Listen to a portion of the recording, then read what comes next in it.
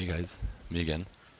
So today I'm going to make you a little video to start explaining to you how to do, I guess, some actual design for the canoe, how to validate the thickness and things like that. So this will be applicable, I guess, once we're done making the bending moment diagrams and the shear force diagrams. So you guys don't have to start working on this right now. I know I gave you guys a lot of stuff to do, so keep working on that. Once all that's done, we can work on this. But just to give you an idea. So I guess we'll start with some solid mechanics, I guess. So Thomas, listen up, I know you're taking that class. Okay, so we have the boat. And we have a bending moment diagram, or our bending moment envelope as we figured it out last time. Now, how does the boat resist this bending moment? Well, let's not start with a boat. How would a square section resist bending? So let's say we want to bend it. We'll bend it downwards. Well, first, I guess, let's start looking at how it would deform. So let's say I put some loading on the top here. Kind of like the boat. Well, you guys can picture how it's going to bend. It's going to kind of go like a smiley face.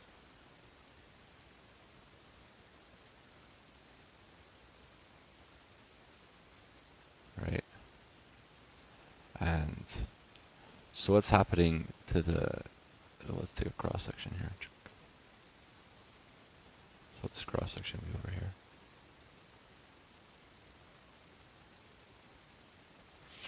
So if you look like a fiber on the outside here, you can see that like in the bending it's getting squished. So it's getting put into compression. And on this side it's getting pulled apart and it's going into tension. And in the middle here, there's actually a spot called the neutral axis where it's neither in tension nor compression. It's neutral.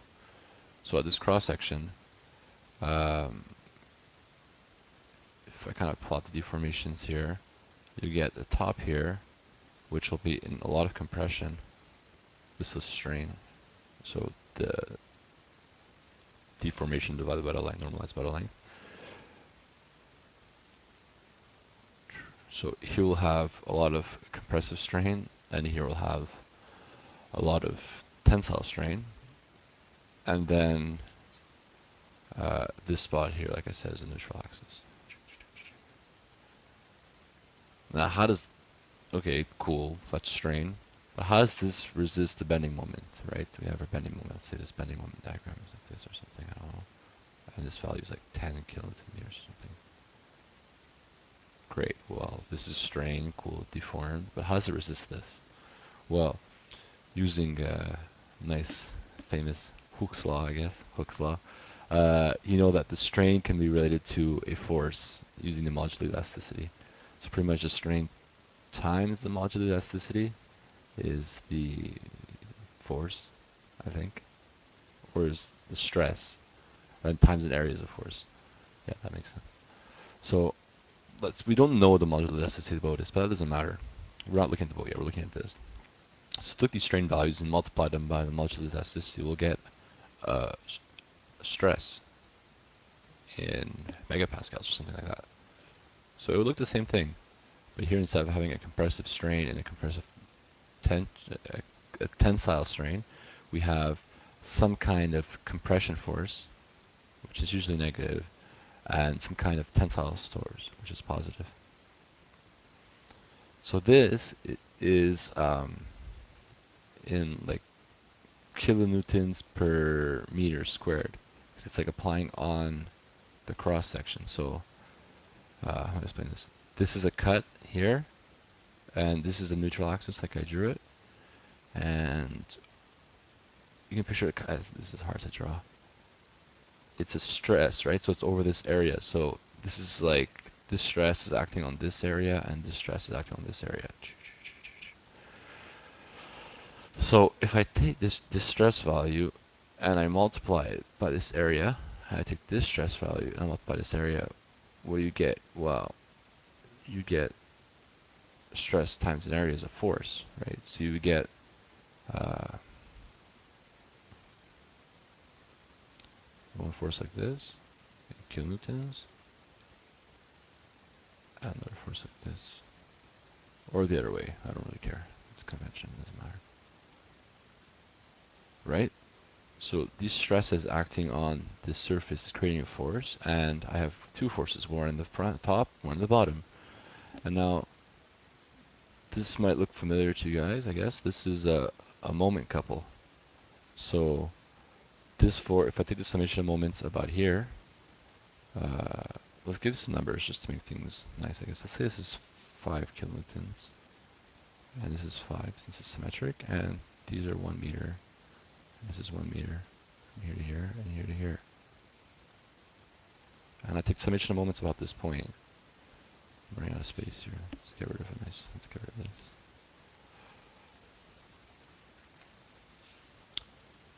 Okay, it takes summation of moments about that point. Well, what's summation of moments at that point? It's 5 times 1 plus 5 times 1. It's 10 kilonewton meters.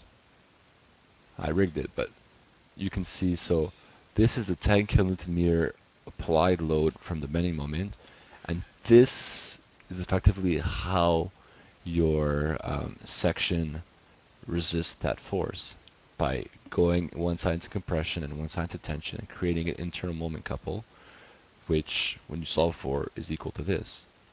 So the system's in equilibrium. I hope that's clear. Uh, if not, I guess email me. I'll try to re-explain it to you or something. But that's how members resist flexural loads. So now, how does this apply to the boat?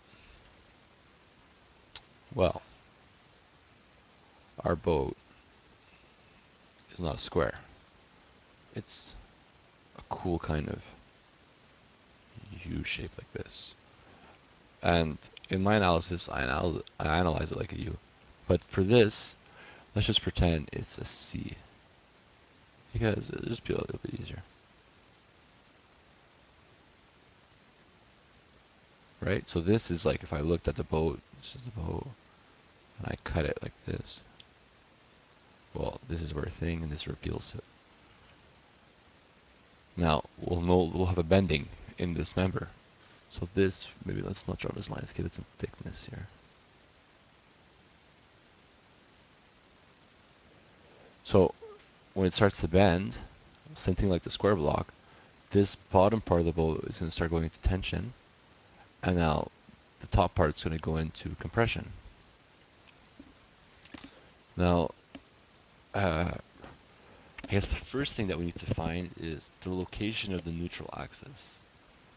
Now, for some reason, I don't know why, but a lot of people think the neutral axis is just always in the middle, because I think the bending always happens around the middle. And I guess this strain would look like that, and the stress would look like that too. But that's not true. You have to remember the neutral axis is where the deformation is 0. And now that occurs when you get the same amount of compression, like that force there that we got is the same as the amount in the tensile zone. I know that wasn't really clear, but just bear with me. So because we have more area here, the neutral axis is actually a bit lower here. It'll be somewhere like that. And now if we look at the strain, wow, I really suck at making straight lines today. This neutral axis. Well, the bottom is going to have, say, value because of the geometry. Maybe this is like 5 or something. And this is a lot more. 10, let's say. So because there's a lot more area here, the neutral axis is lowered, and you get kind of this relation in the strain. So now if we take the stress, well, the stress times the modular elasticity, let's say this will be like 10 MPa, and let's say this is 5 MPa.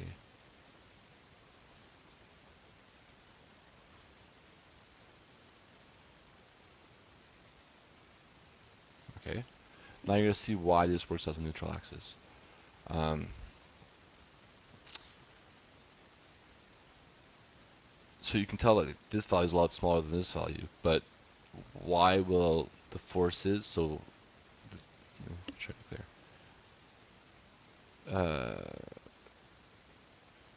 We have to, if we went back, I had, back to what I used to have here, I had, I think it was 5 I had here, and 5, or 10, no wait, or 5. Pretty much the compression value had a certain number, and the, oh, this is the tension, oh my god, I'm all lost. Okay, the tension value had, tension zone had a value in kilonewtons, and the compression zone had a value in kilonewtons. And I took summation amount of moments about the neutral axis, and it was in equilibrium. Well, I didn't say it, but we also had summation of forces in x equal to 0 is equilibrium too, right? Statics always applies, because if not, something will move, right? If we didn't have this equilibrium in that direction either, the, the boat would be moving forward because of the bending. That's just weird. It doesn't happen.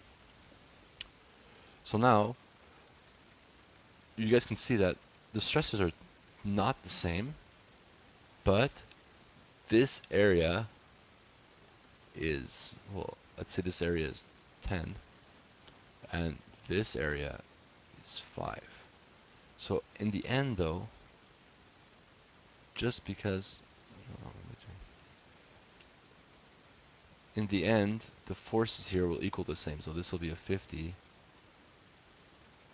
and this will also be 50. And then we can, well, the neutral axis is a lot lower though. It's over here. So we can find the moment resistance of this section by taking this distance times 50 and this distance times 50. And that'll be the resistance of this C-section. Now, maybe watch that part a couple times to make sense, because it makes sense in my head, but I didn't really go through how I'm going to teach this to you guys, so I'm kind of just talking. So, yeah, listen to it again. Maybe it'll make things clear. Like I said, if you have any questions, email me. But you can see, like, that's why the neutral axis is in the middle. Because if the neutral axis is in the middle, these areas aren't the same. So this will become, let's say, 7 MPa and 7 MPa, but because these areas aren't the same, this value would be a lot smaller than this value, and then your summation of forces in x would not be equal to 0, and your boat would be moving forward to the bending. That doesn't make any sense. So that's why the neutral axis is a bit lower, to create equilibrium. Now, the boat itself. What do we have in the boat? And I guess the program I wrote to do this. So the key issue here is, maybe before I erase this, the key things we need to do if we want to analyze a non-simple section, so not a square, is we need to determine, I guess, 1, the location, I don't know why I'm writing this, of the neutral axis, and the area above, and below the neutral axis. Right? Because if we add those two things, and the strain is just geometry, we can calculate the resistance of the section. Now, the boat is not a C-section like that. The boat is more round. That's bad.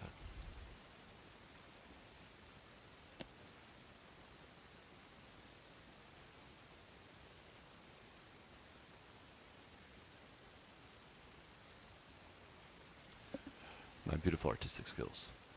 But you can kind of see though that the neutral axis will still be kind of over here.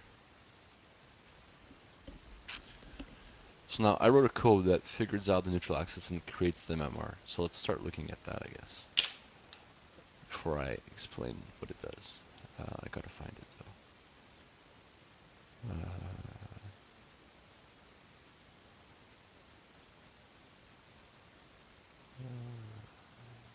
Cracking mode. That's what it's called.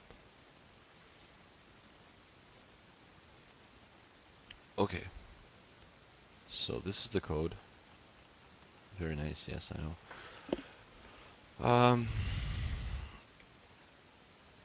So the easiest way I thought of doing this is I need to figure out a way to easily calculate the area between these sections. So the first thing I did is I asked Nick in the AutoCAD to give me the coordinates of the middle section of the boat, and then he offsetted all the coordinates by half an inch, which was supposed to be our design thickness, and he gave me all those coordinates too. So I have two sets of coordinates that were the interior hull and the exterior hull, because now, unlike the other analysis, I actually need thickness of the boat and its location to create it. And the analysis I performed is only on a half section, because then by symmetry I can just multiply by 2. Anyways, so I had all these dots, but now to find the area between dots is, it's not that complicated, but it's a pain in the ass, because you have to like look for all the dots and find the differences and find the area and distances. So I just avoided that. So what I did is I created an equation which models the dots. So this is what I had. I had dots like this, and a second set of dots like this. And using MATLAB, I created a function that takes this shape, and a function that takes this shape. It was like a triple Gaussian something or whatever. So this was the function here. This mean ass thing over here with these coefficients was the interior profile, and the same form with these coefficients second profile. Now, I'm not some kind of mathematical wizard genius who just looks at things and goes, oh yeah, a triple exponential form would look really great for that. What I did, maybe I can still do it, is if you run MATLAB, let's run this. Oh, I ran it twice. I'm stupid, I always make that mistake. Let's wait a bit.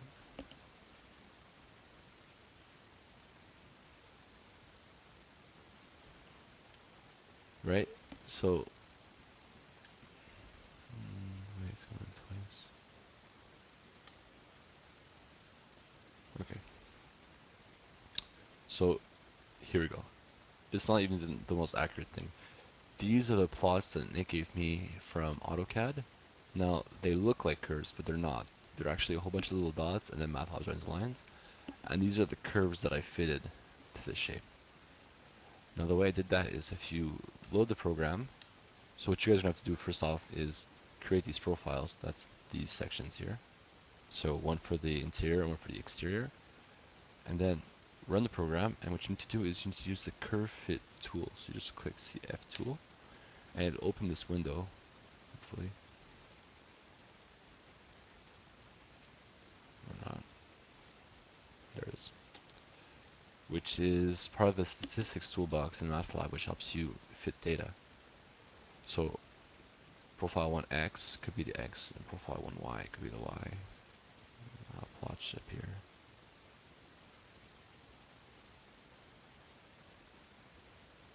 Here we go. So you can see if I want to try to fit this data with a 1-degree polynomial, i.e. a straight line, tough cookies. So what I used was exponential with 2 terms. I thought I had more. No, it was Gaussian, I think. Yeah, third order Gaussian. See, that's what I created, and it looked pretty good. So I just copy pasted these coefficients here and threw them in here. So you bring in your new profiles, throw them in here, and that'll be the new boat. So now that I have these profiles, what does the boat do? Well, it pretty much finds the neutral axis by finding where the equilibrium is. So first step is it'll start putting neutral axis here. And then it'll say, okay, everything under this is in compression, or everything under this is in tension, everything under on top of this is in compression. So it'll take this area. Well, first off, it's going to say, okay, this is 0, and the strain Actually, I never even calculate the strain. I just say that um, since this had some tension, I said this was about 3 MPa based on John's numbers. We're going to have to confirm this number with Julia for her tensile strength of her concrete. And then it would just make a line like this, multiply it by this whole area, and then check compared to the tension value. So that's a bad example because there's nothing in the compression, sorry. So it would say, no, this is not where the neutral axis is. Then it'll lower it, obviously in a smaller increment, and it'll retry the analysis. So now the neutral axis is here. It'll set the bottom to 3. It'll do the geometry. So maybe not because the geometry is 1.5. It'll calculate the force here, calculate the force here, and be like, are these the same? Yes, no, no, okay. Lower it to here. Put the neutral axis down here, set this to 3. Maybe this will be like 7. Calculate this, calculate this. Hey, look, they're equal? Okay. Take the moment from this distance, and this distance, and that's your MR.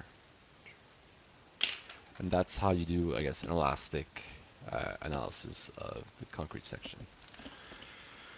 Now, this doesn't include the contribution of the mesh, which is another program that we can talk about. But right now, rumor has it that we're not going to put a mesh in the boat. So we'll look at that once you guys do just the analysis without the mesh. I think with the thickness we have this year, we could probably get away with not putting a mesh in the boat. I know last year my analysis at 1/2 inch said no, it's not good. Well, actually I have it here. Let's see. I have, now my printer just turned on, you guys probably hear that. I have a moment resistance, I think it's that value of 480 Newton meters.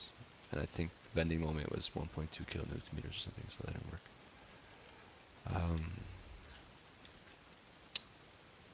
Yeah, but if you guys are curious to how you'd incorporate the mesh, pretty much what you do is you assume that the concrete here cracks and that it has no more tensile contribution, and you just make this arrow the strength of the mesh. So let's say this is like 15 or something, and then you just try to lower the neutral axis until you get enough compression to compensate for this 15. It's kind of ghetto, but yeah, we can talk about that more when we get to that point. So that's it for that. If you have any questions, email me, and I'll be glad to answer them. Yeah, that's it.